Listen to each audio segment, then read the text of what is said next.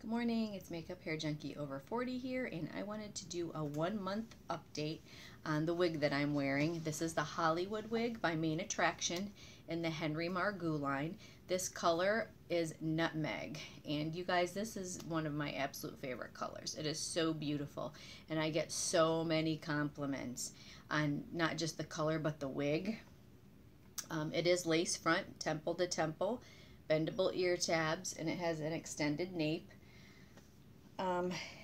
This is the part. It looks very realistic. I get tons of compliments. I mean, seriously. And the color is blended perfectly.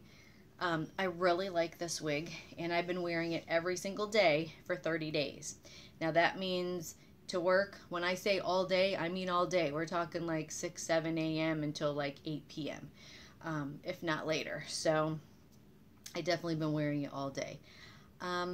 The fibers, when you first get a wig, you know, it's soft and slick and, you know, just feels great. Well, after wear and friction and environment, as Daily Dazzle and Dawn calls it, which is perfect, the fibers feel different. They get dry. And I just washed this wig last night. I shouldn't say washed it. What I did is I got my bathroom sink full of water and I put some fabric softener in there and just soaked it for 10 minutes and then hung it inside out, upside down to dry. I did wrap it in a towel. I lay the towel down, put the wig in there wet, soaking wet, and then I roll the towel up and squeeze, trying to get most of the water out. And then I hung it upside down on a coat hanger in the shower, inside out. And this morning I put it on. I did comb through it after it was dry, and with it's actually a wig brush. It's made for wigs, so I brushed that out, and it's pretty good.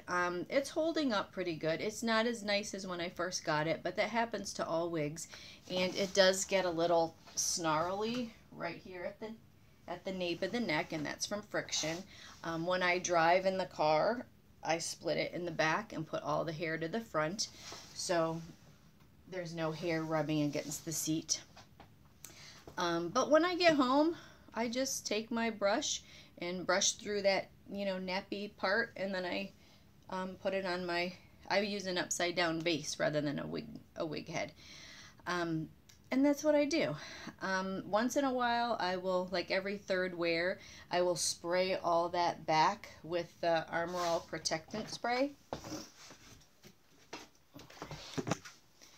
I spray the inside on the back with this, all back here, and then I take my fingers and run through it.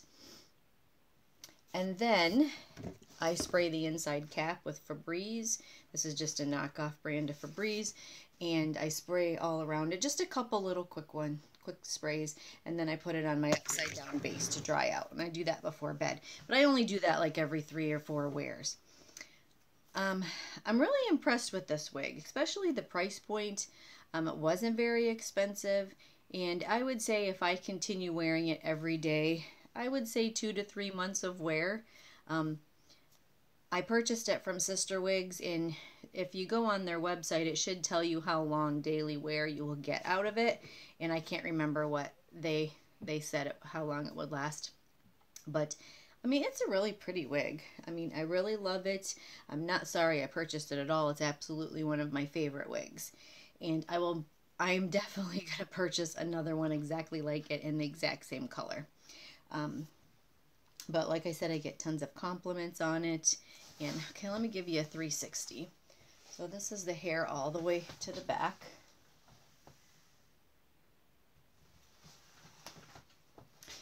And this is the left side.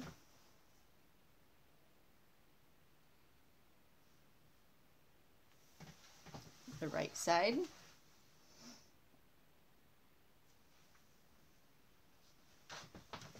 Back.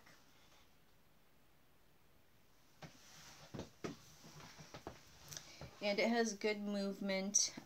This right here is starting to, I don't know, lose its curl maybe. I mean, this wig wasn't really curly when I got it. I watched Daily Dazzle and Dawn's review on this wig, and hers looked pretty curly. But you know, every wig is different. The color's not going to be exact. Every single color in Hollywood, the nutmeg is not going to be exact color. The wig might be a little, someone else's wig might be a little bit curlier. So that just happens. I wouldn't have minded this to be a little bit curlier, but it's actually pretty. It's beautiful. It has the beachy waves, and when I washed it last night and hung it to dry, I thought maybe it'd curl up a little bit, and it didn't. And that's fine. Like I said, I don't think this is a heat-friendly wig, but I don't ever use heat on my wigs, hardly ever, just because I might use a hair dryer, you know, to get some flyaways to tame, but I don't put heat on the wigs because I don't have any luck with it, to be honest. So, but this is, again, my opinion. I think this wig has lasted, you know, I think its daily wear is doing fine. And like I said, it does snarl on the back, but every long wig does. It's the friction with the silicone fibers. But I will say that it's not too bad. I've had other wigs, like from Free Tress Equal. You know, it's a little bit cheaper brand, and those will tangle up pretty bad. So this one hasn't been too bad. Some of them, when I wear it to work, I have to go in the bathroom and actually comb them out like every couple hours. This one I don't. I don't use my comb at work or my brush or nothing. When I get home, I don't. It's just right before I go to bed, I brush it out with that wig brush, and that's it. So, definitely a really good wig. I give this one a 5-star. So, and like I said, this is, you know, a little floppy. I just kind of run my fingers through it and try to tame it a bit. But you know what?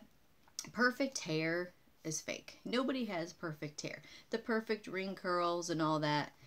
I mean, if your hair is perfect, it's probably a sign that it's definitely a wig. I don't know. So to me, the little flyaways and the little imperfections make it look more realistic, in my opinion. So anyways, Hollywood in Nutmeg. Go check it out, and highly recommend this wig, even for everyday wear. I do have some shorter ones that I wear to work. I just purchased the Avery and the Dark Amber HL, and I will be doing a review on that. I did an unboxing, I think, last week.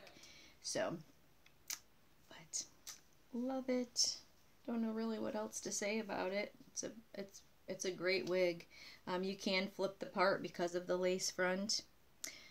But I like it on this side.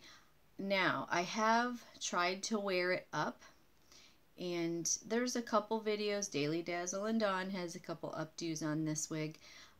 I don't care to wear it up, and the reason why is because I'm self-conscious about this right here.